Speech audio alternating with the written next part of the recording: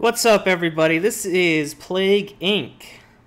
This is a pretty cheap mobile game. I'm playing this on the iPad right now, and so it's weird. I've got this capture device hooked up, and most of the sound is coming through the capture window, but yet the iPad itself is putting out these noises when I touch on things.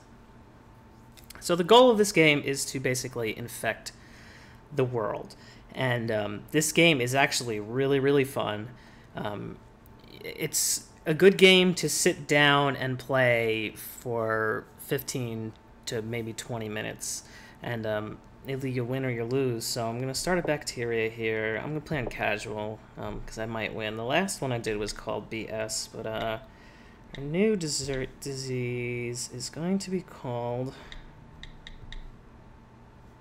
I can't spell. Conservatism. Damn it. Can't do it. So let's do Republican. Whatever. It'll have to do. Okay, so I'm going to go ahead and let's infect the United States. And there we go. So a single person has been infected in the United States. Now the goal here is to get the disease to travel along the country. Matter of fact, that little dot right there looks about Iowa, so it's actually pretty close to where I am now. So what you need to do is pop these little things as they come up so you get points, and then what you can do is make it so that your disease can travel by boat, so then your ship might go to Europe somewhere and infect Europe, or you can make it immune to the air, so your airplanes will fly to Africa and stuff and infect the world, and then eventually they'll start to work on cures, a cure for it, and then you'll have to build up your resistance to the cure, and so on and so forth. There's let's go ahead and take a look at the disease. So here you can upgrade how it's transmitted, by air, water, blood, farm animals, and such. You can upgrade your symptoms. A lot of these will just evolve naturally over time. So if you want to make it so that you cough blood and stuff like that, you can do that too. And then here you have your abilities. If you want to make it resistant to cold, because you want to get into Iceland early, you can go ahead and evolve that. So I don't have enough points to really do anything good. I have a 7. I have 8 now.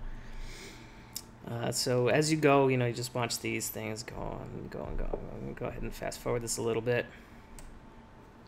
There are little news stories that pop up every so often, and you can read what's going on. Some countries will eventually shut down their airports.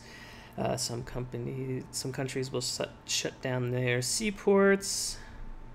And then you'll notice when the cure begins to get developed, and so on and so forth. It's actually a really fun game. It's definitely a thumbs up, even though a lot of people hate on it, because apparently this was a game, and then Plague Inc. came out, and people did not really appreciate too much that they would call it ripping off this other game, and it was free or something. I don't know the name of it. I'm sure somebody's probably put it in the comments by now.